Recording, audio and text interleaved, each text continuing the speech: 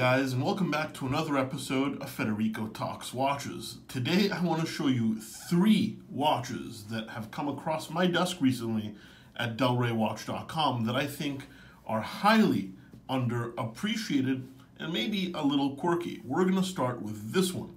Now before we get started though, if you guys want to see any of these watches and their pricing, go check out delraywatch.com, link in the description below.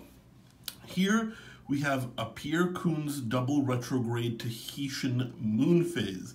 That is a mouthful, and actually this is a very interesting brand. Owned by the Frank Mueller Group, this 43mm stainless steel watch has a double retrograde for the time. As you can see, minutes flick, and then the hours go forward. I'm trying to move my fat hand so you guys can see it. That is very cool, and you can see the double retrograde mechanism there, and a moon phase at 6 o'clock, which actually has a very beautifully adorned star motif made out of Tahitian mother of pearl. Now guys, maybe you didn't know this, but unfortunately, Roger Dubuis unfortunately passed away a few years ago. But before he had a brand of his namesake, and before he worked for Patek Philippe, I don't know if it was before or after, he worked for Frank Mueller. And he invented this double retrograde system, which is used in their perpetual calendars, in the Roger Dubuis perpetual calendars, which are now so collectible. This is based off of an ETA 2092, highly decorated, but it has the Dubuis double retrograde system, which is, you can see through the skeletonized dial and the moon phase. You can also see the ratcheting action here on the side, which is very interesting. A 43mm watch, that pusher there is for the moon phase. On a deployant, well actually, excuse me, not a deployant, on a Tang clasp that is signed. This is a ton of, horology for the money. Retail price over $15,000 in its era.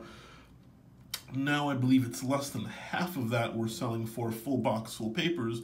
And you not only get the moon phase, but a Roger Dubuis double retrograde system, skeletonized dial, and on top of that, a very well-finished movement. Pierre Kunz, a very small brand, probably makes less than 600 or 700 watches a year. Not everybody's heard of them, but if you are a horology lover, then this is a fantastic way to get a ton of value for your horological dollar.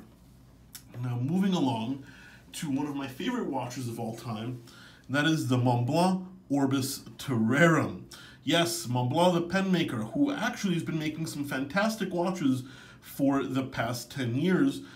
They've purchased the Minerva factory, which by the way, I have a special Montblanc coming very soon to the site, and they're making a big push into the watch space. After all, they are owned by Richemont, who owns Vacheron, Constantin, Langenzonen, Cartier, Piaget, amongst others. And this, their Orbis Terrarum, is their world time. 40mm, built on an SW300 Sellita, but with a fully in-house world time mechanism. So as you can see, you've got the world time on the edge, and with this button, you can see the time changes, and actually the map gets lighter and darker for AM, PM, where it shows you where the where it's dark and where it's night and sun. Excuse me, I'm having trouble speaking today. I also like it because there's depth. It's very hard to gauge here, but that white and black plate is actually 3-dimensional, and the action is extremely crisp.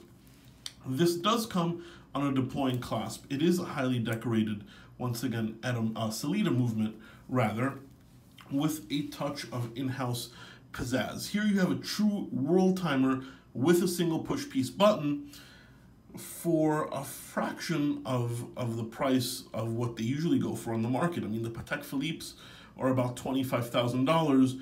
I think this one is about 15% of that total price. Don't let the name fool you. This is also a fantastic value out there. And actually, I'm thinking of picking one of these up myself for the perfect travel watch. This is the Montblanc Orbis Terrarum.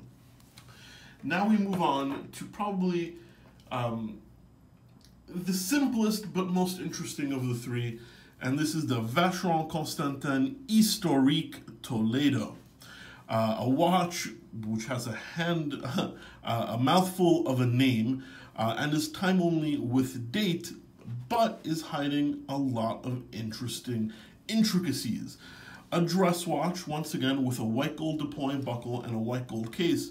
Here we have a hand guillocheted dial and these teardrop lugs. As you can see, multi-faceted. Actually, the Italian watch collectors have nicknamed this watch the Cioccolatone, which basically means the little chocolate, simply because of that melted lug structure. Now, this is a remake of one of their historical pieces, hence why it's in the Historique collection, and it houses a highly decorated JLC movement.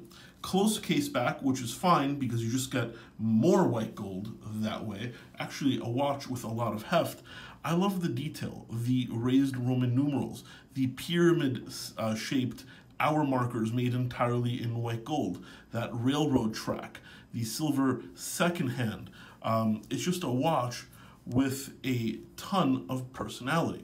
And actually, even though it is small on my rather large 7 3/4 inch wrist, it wears perfectly as a dress watch. If you're a fan of Art Deco, if you're a fan of the Holy Trinity, if you want a piece that was made in extremely limited quantities and that is well under $10,000, nowhere near $10,000, then you should check out the Vacheron Constantin Historique Toledo, a watch which really does go under the radar, but collectors are starting to smarten up.